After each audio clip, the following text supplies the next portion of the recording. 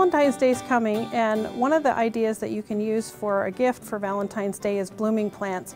They tend to be one that people like to receive for Valentine's Day, and the blooms will last oftentimes a little bit longer than cut flowers. If you're interested in giving blooming plants, there are lots of plants to choose from.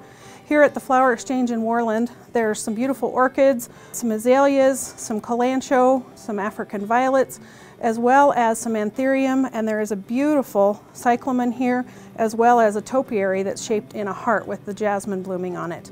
There's oftentimes a different array of sizes, so you can go from the very small pots to much larger pots, and that gives you quite an array to pick from for price ranges.